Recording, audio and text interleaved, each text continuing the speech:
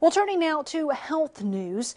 As of October 2003, more than 33,000 North Carolinians had new sexually transmitted infections, or STIs, according to the State Department of Health and Human Services.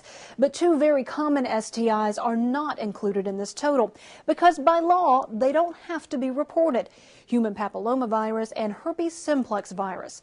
Experts say more than half of those infected, men and women, are unaware of their disease and the effects it can have on their lives.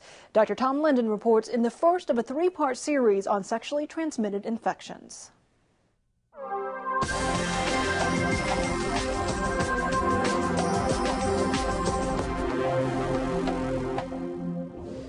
Nine months before she married her husband Roman, Amy Fletcher discovered she had human papillomavirus, or HPV, the virus that can lead to genital warts and is the primary cause of cervical cancer.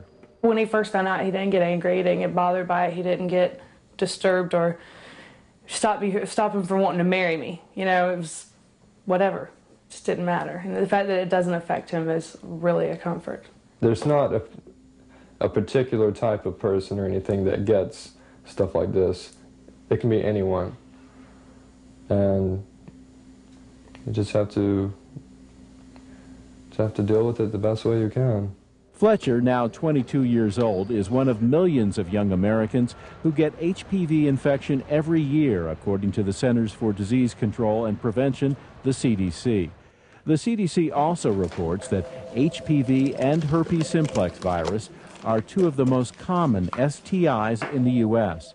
Infectious disease specialist Dr. Peter Leone says condoms cannot always prevent their spread, and lack of symptoms in many cases makes people unaware they're infecting others. If you don't know that you have it, then you may not take steps to prevent transmission. So I think ignorance in a lot of ways has led to further transmission of these viral infections onto other partners. The CDC estimates as many as 3 of 4 Americans will become infected with HPV in their lifetimes, and 1 in 5 adults will become infected with genital herpes. Cancer researcher and UNC physician John Boggess studies how HPV can lead to cervical cancer in some women. HPV infection affects the skin of the genital tract, so it can infect the vagina and the mouth of the uterus, called the cervix. There's a point where the skin changes to the glands that line the uterus, and this is where cervical cancer starts. Boggess says the cancer occurs because the virus inserts itself into the genetic code of the cells of the cervix. Think of these building blocks as the genetic code of the cell. When HPV infects a cell, it adds extra building blocks, which can lead to abnormal cell division, one of the hallmarks of cancer. To detect abnormal cells, doctors take a pap smear of the cervix.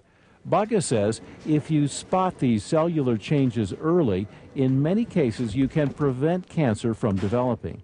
I think it's important to emphasize when talking about why a woman should get a pap smear that people understand that in the United States each year that half of the women who develop cervical cancer have never had a pap smear in their entire life, and another 30% have not had a pap smear within the screening guidelines.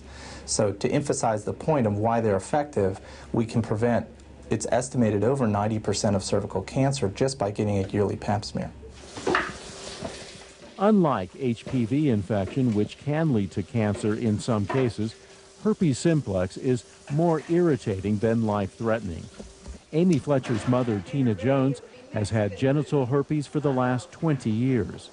Jones remembers feeling lost and confused when she first learned of her diagnosis.